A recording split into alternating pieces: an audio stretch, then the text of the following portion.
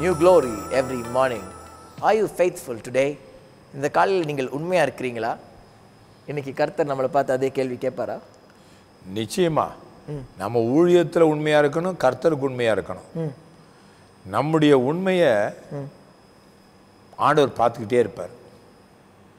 இந்த மோசேயை குறித்து என்னாகமம் 12வது அதிகாரம் 7வது வசனத்தில், என் தாசனாகிய மோசையோ என் வீட்டில் எங்கும் உண்மையுள்ளவன். ஓகே, இந்த மோசே அவரை குறித்து ஆண்டவர் சொல்றாரு. அன்னைக்கு ஆசரிப்பு கூட இருந்துச்சு இல்லையா? ஆசரிப்பு கூடாரத்துக்கு வர வச்சுட்டாரு ஆரோன் மிரியாம் 2 பேரும் சகோதரன் சகோதரி மோசைக்கு விரோதமாக பேசிட்டாங்க. உடனே ஆண்டவர் கடிந்து கொள்றாரு. மோசே, என் தாசனாகிய மோசே என் வீட்டில் எங்கும் உண்மை உள்ளவன். அன்னைக்கு ஆசரிப்பு கூடாரம், பிறகு ஆலயம்னு சொல்லலாம். இப்போ கர்த்தருடைய வீடுங்கிறது, அதாவது முதல்ல நம்ம நல்லா தெரிஞ்சுக்கணும், ஆசரிப்பு கூடாரம் ஆலயம் மட்டும் இல்லை, உலகம் முழுதும் அவருடைய ராஜ்யம் தானே. கர்த்தர் எல்லாத்தையும் பார்த்துட்டே இருக்காரு. நம்ம ஆலயத்தில் மட்டும் உண்மையாக இருக்கக்கூடாது.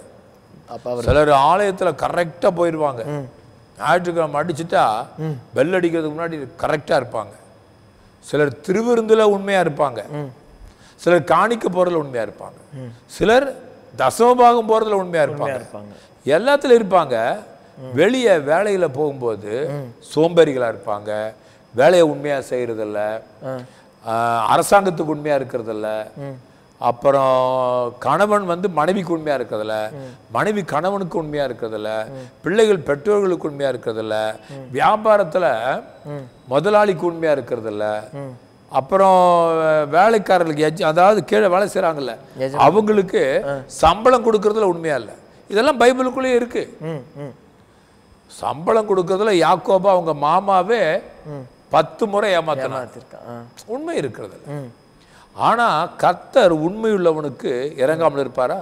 உத்தமனுக்கு கர்த்தர் துணையா. இன்னைக்கு காலையில சில ஜனங்க ரொம்ப உண்மையா இருக்கிறாங்க.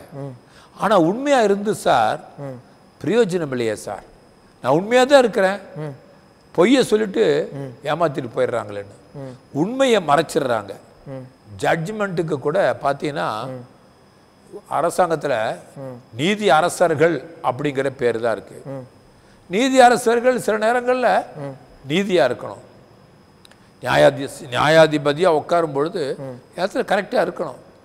சில நேரங்களில் வக்கீல்கள் மாறிடுறாங்களாம். நம்ம அரசாங்கத்தில் இருக்கக்கூடிய நீதிபதிகள், நியாயாதிபதிகள், மந்திரிகள், அரசாங்கத்தில் இருக்கக்கூடிய பொறுப்பில் இருக்கிறவங்கள நம்ம பேசக்கூடாது.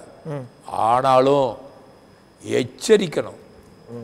கர்த்தருடைய ஊழியக்காரனா நம்ம எச்சரிக்கணும் எல்லாரையும். சில நேரங்களில் உலகத்தில் இருக்கக்கூடிய மனிதர்களுக்கு விரோதமாக நம்ம பேச முடியாது, பேசக்கூடாது. அரசாங்க சட்டம் அப்படி இருக்கு. ஏதாவது சில தலைவர்களை குறித்து பேசுனா ஜெயிலுக்கு போயிடுவாங்க. எந்த அந்த கைதி, பொடா கைதி, அந்த கைதி என்னென்னமோ இருக்கு, கொண்டு போய் போட்டுருவாங்க. ஆனா கர்த்தருடைய ஊழியக்காரவங்க நாம எச்சரிக்கணும். ஜனங்களையும் எச்சரிக்கணும், விசுவாசிகளை எச்சரிக்கணும், தலைவர்கள் எச்சரிக்கணும். எச்சரிக்கிறதுக்கு முன்னாடி நம்ம ஜாக்கிரதையா இருக்கணும். அப்ப நமக்கு இந்த பைபிள் இருக்கு, இது இருபுறமும் கருக்குள்ள பட்டயம். மற்றவங்களுக்கு என்ன பேசுறோமோ அது நமக்கு தான். ஆமா, நம்ம கர்த்தருடைய ஊழியத்தில் உண்மையா இருக்கணும்.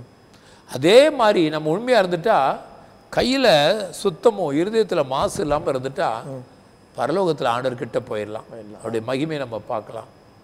ஆண்டவருடைய வீட்டில் நம்ம உண்மையா இருக்கணும். அப்படிங்கிறது என்னன்னா, ஊழியத்தில் உண்மையா இருக்கணும், நம்முடைய கொடுக்கப்பட்ட வேலையில் உண்மையா இருக்கணும். சில நேரங்களில் அன்னைக்கு ஒரு மினிஸ்டர் பேசிட்டு இருந்தார். அவர் கேரளா மினிஸ்டர். அவர் கேரளா மினிஸ்டர் பேசுறத நான் காது கொடுத்து கேட்டேன். அப்போ கொஞ்சம் வருஷத்துக்கு முன்னாடி, நம்ம வீட்டுக்கு முன்னாடி தான் நடந்துச்சு அந்த மீட்டிங்கு. நம்ம நாட்டுக்காரன் மலையாளத்தில் சொன்னார் அவர். நம்ம நாட்டுக்காரன் நம்ம மாநிலத்துக்குள்ள இருந்தா 8 மணி நேரம் வேலை செய்யணும், அவன் 7 மணி நேரம் தான் வேலை செய்யணும், கொடி பிடிப்பான். நம்ம மாநிலத்தை விட்டு அடுத்த மாநிலத்துக்கு போனா அவன் 10 மணி நேரம் 12 மணி நேரம் வேலை செய்வான். நம்ம அடுத்த மாநிலத்தில் நம்ம தேசத்தை விட்டு வேற தேசம் அடுத்த தேசத்துக்கு போயிட்டா 24 மணி நேரம் வேலை செய்வான். ஏன்னா பணம் வருதுன்னு வேலை செய்வான். ஆனா நம்ம தேசத்துக்கு வந்துட்டாலே அவன் நடைமுறை மாறுது, சோம்பேறித்தனம் வந்துருது. சில நேரங்களில் நீ போய் நம்ம சிங்கப்பூருக்கோ அல்லது வெளிநாடுகளுக்கோ போயிட்டு வந்து இறங்குறோம்ல, ஆமா, அது சிங்கப்பூர்லேருந்து அதிகம் பார்க்கலாம். சிங்கப்பூர்லேருந்து வரும்பொழுது மற்ற நாடுகளில் கொஞ்சம் கொஞ்சம் வெளியிருந்து வர்றவங்க கொஞ்சம் டீசெண்டாக தான் இருக்காங்க. இந்த சிங்கப்பூர்லேருந்து அந்த விமானம் வரும், இங்கேருந்து சிங்கப்பூரில் போய் இறங்கும்போது ஒரு குப்பையை போட மாட்டான், நீட்டாக கீழே நிற்பான். அந்த விமானம் வந்து இந்தியாவில் இறங்குது பாரு, இறங்கின உடனே அடுத்த நிமிஷம் எந்திரிச்சிருவாங்க. அவ்வளோதான் கொடுமை. ஃப்ளைட் அப்படி நிற்கிறதுக்கு முன்னாடி வேந்திரிச்சிருவான், திங்ஸ் எடுப்பாங்க. அது ஆபத்து. அது சுட்கேஸை தூக்குவான், அதை தூக்குவான், இதை தூக்குவான், கடை முட்டன்னு இடிச்சிட்டு போவான், நடந்துட்டு போவான். ஐயா, ஒரு டிசிப்ளின் இல்லை. கரெக்ட். ஆனால் கர்த்தர் சொல்கிறாரு, நம்ம எல்லாத்துலையும் ஒரு டிசிப்ளினை பழகிக்கணும். ஆண்டவருடைய பிள்ளைங்க உண்மையாக இருந்தால், நான் ஒன்று உண்மையான தேவன், உங்கள் உண்மை வெளியே வரும். பொய்ய வெளியே வந்துட்டு உங்கள் உண்மையை மறைச்சாங்களா, கர்த்தர் சொல்கிறாரு, உங்களுக்காக வழக்காட வருவாராம், உங்களுக்காக பரிந்து பேச வருவாராம், உங்கள் உள்ளத்தை பார்ப்பாராம். உங்கள் உண்மை ஜெயிக்குமா, நீங்கள் ஜெயிக்க போகிறீங்க, உங்கள் கையின் கிரியைகள் ஜெயிக்கும். அந்த உண்மையிலேயே நீங்கள் எழும்பி வந்துடுவீங்க, உங்களுக்கு தோல்வி இல்லை. உத்தமனுக்கு கர்த்தர் துணை, உத்தமனுக்கு கர்த்தர் துணை. ஸோ இப்போ நியூ க்ளோரி எவ்ரி மார்னிங்கில் உண்மை ஜெயிக்க போகுது, உண்மை ஜெயிக்க போகுது. அப்போ என் வீட்டில் எங்கேயும்னா இந்த உலகத்தில் எங்கேயுமே நம்ம உண்மையாக இருக்கணும். அவ்வளோதான். அது ஆலயமாக இருந்தாலும் சரி, உலக பிரகாரமான வாழ்க்கையாக இருந்தாலும் சரி, அரசாங்கமாக இருந்தாலும் சரி. ஸோ இதை பார்த்து கொண்டிருக்கவங்களாம் தெரிஞ்சுக்கணும், எங்கே இருந்தாலும் உண்மையாக இருக்கணும். அவ்வளோதான், அதான் உண்மை. ஜெபிக்கலாமா? அன்பின் தேவனே ஸ்தோத்திரம். வானத்தையும் பூமியும் உருவாக்கினவரே, உண்மையை விரும்புகிறவரே, உண்மையாக இந்த பூமியில வந்து ரத்தத்தை சிந்தி உத்தமமாய் இருந்து மரித்து அடக்கமானப்பட்டு 3ஆம் நாள் உயிரோடு எழுந்தவர் நீர். இன்றைக்கு எங்களுக்கு உண்மையை கற்றுக் கொடுக்கிறவர் நீர்தான், எங்களுக்கு அன்பை விதைத்தவர் நீர்தான். உத்தமனுக்கு கர்த்தர் துணை. மோசேயின் வீட்டில் எங்கும் உண்மை உள்ளவன். இந்த வார்த்தையை நாங்கள் கேட்டுட்டோம்ப்பா. என் ஜனங்கள் ஆங்காங்கே உண்மைக்காக போராடுகிறார்கள். உண்மையை மறைக்கிற இடத்துல உண்மை வெளிவராதான்னு சொல்லி இயங்குகிறார்கள், கோர்ட்டுக்கு அழைகிறார்கள். இதுதான் வழக்காடும். உண்மை நம்புகிற ஜனங்களுக்கு வெற்றியை தார். உண்மையே நம்பி உண்மையாக இருக்கிற ஒவ்வொருவருக்கும் வெற்றி வரணும் ஆண்டவரே. பொய் அழியணும், உண்மை வெளிவரணும், வரட்டும், ஜனங்களை பிரகாசிக்கப்படும். எல்லா நன்மையும் தாரும்.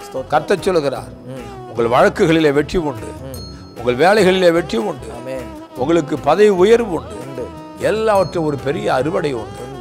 கர்த்தர் உங்களுக்காய் பரிந்து பேச போகிறார். ஊழியமானாலும் உலக வேலையானாலும் கர்த்தர் உங்களுக்காய் நிற்பேன் என்று சொல்லுகிறார். அந்த அற்புதத்தை இன்றைக்கும் ஒரு சில நாட்களுக்குள்ளாக நீங்கள் அந்த அதிசயத்தை காண்பீர்கள். ஆமென். வாழ்த்து சொல்லிடுவோம். நியூ க்ளோரி எவ்ரி மார்னிங்ல இன்னைக்கு நீங்க கேட்ட வசனம் உண்மையா இருக்கணும். தொடர்ந்து நீங்கள் வேலை செய்கிற இடத்துல எங்க இருந்தாலும் உண்மையா இருங்க. B faithful. God bless you.